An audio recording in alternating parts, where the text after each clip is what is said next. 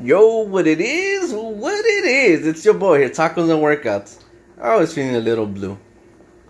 And I decided, you know what? It's time to make some pasta olio. I don't know if I said that correctly. But it's an Italian dish. And we're gonna see how it comes out. Let's go get it. This is the pasta here. It's the pasta. It's getting cooked. You know, it's a little boilings, you know. It's gonna come out magnifique. This is my tool right here. I use to move the pasta to make sure it don't stick, you know. The pasta right there. I believe this is fettuccine pasta. There you go. Make sure I don't stick to the pan. Move it around. This right here is the Italian olive oil from Italy that my coworker gave me. That right there is all the little garlics, right? I 3 of them, right? So what we're gonna do is we're gonna heat them up until they're nice and golden browns. And then once it's nice and toasties, we're gonna get those out, and we're gonna put that on the olio, on the fettuccine pasta, and that's what it makes it olio pasta. All right, y'all.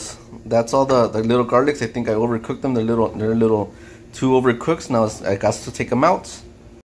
I did overcook the garlics because you know why? When you're doing your videos and your cookings and you're multitasking and you're not Rachel Ray, you got somebody helping you out to do all your stuff. It's not easy to do both, but hopefully that doesn't ruin my pasta dish. Maybe it just makes it extra garlicky, and I don't know. Let's see. There you go, yo. It's getting closer. You know, the pasta is getting the desired coloring that I like. I like mine to be very light in color and very soft. Some people like the pasta to be hard. Not me. I like soft pasta. You know, I think the soft is better. You know, and you know, it's looking good. So I usually give it about 15 to 20, and I set a timer on that sucker, and it hasn't gone off yet. So let's see. All right, I think it's time for me to test it, and there's only one way that I know how to test it. I think this piece is too big though. Here it is, testing time. It worked! Ah, man, it fell. It was a big piece. It was too heavy, but it stuck. It stuck onto the. That's how I test it. Once it gets nice and sticky and it gets there, that's how you know it's good. All right, I don't know how to disappoint anybody, so there you go. If the pasta sticks, you must have quit. You must have quit boiling it. That's what I meant. Alrighty, so I strained all the water out as much as I possibly could. So now what we're gonna do is get our oil, and we're gonna put it right on this was here. It's kind of hard to do it this way, but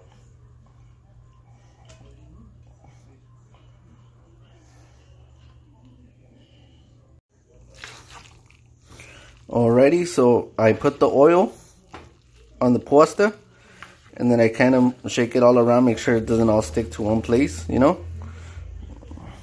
And then there's 2 ways you could do this. You could get your flavor, your seasoning, spices or whatever, and throw it all over your pasta, and then it just gets all over the place. Or you could just put it on your dish. What we're gonna do for this particular instance, we're just gonna go individually and do it per the dish once it's ready to be served. Because I think that putting it all over the pasta, I don't know, it might be a little too much. And that way you could do it for your liking.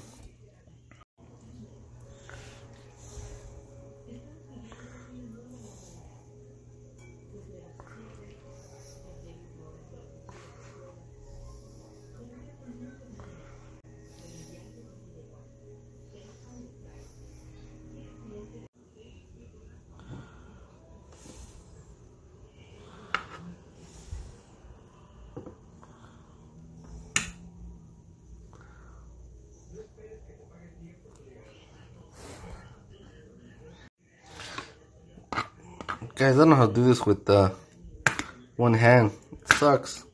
See, I can't even cut it right. So I'm gonna do it with 2 hands. There you go, much better. Can you tell which ones were cut with 2 hands and the one that wasn't with 1 hand? Yeah, that looks nasty. Oh well. Here we go. Ooh, look at that. Doesn't it look delicious? Ooh, yeah. Mamma mia. Forget about it, huh?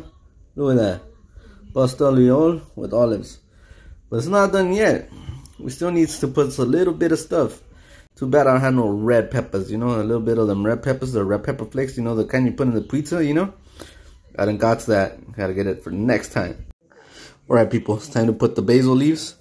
The fresher, the better. But you know, it's me.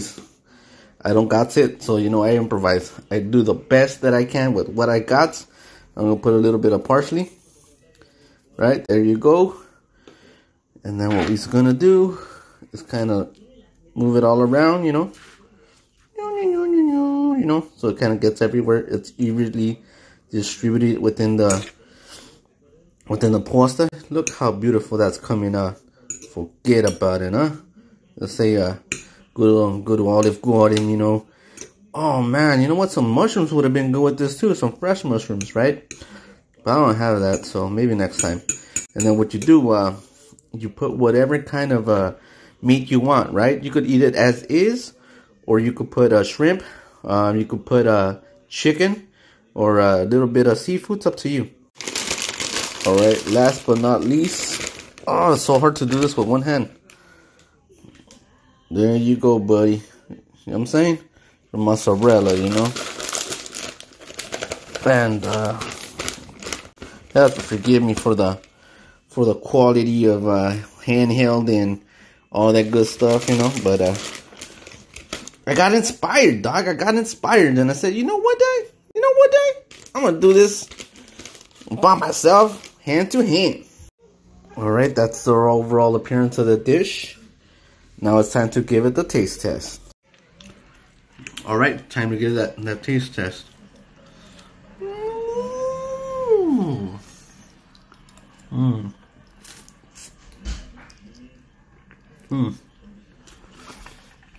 Good stuff over here. Got some good stuff over here.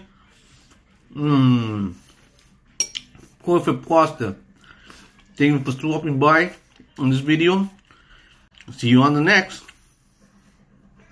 Mangia, mangia.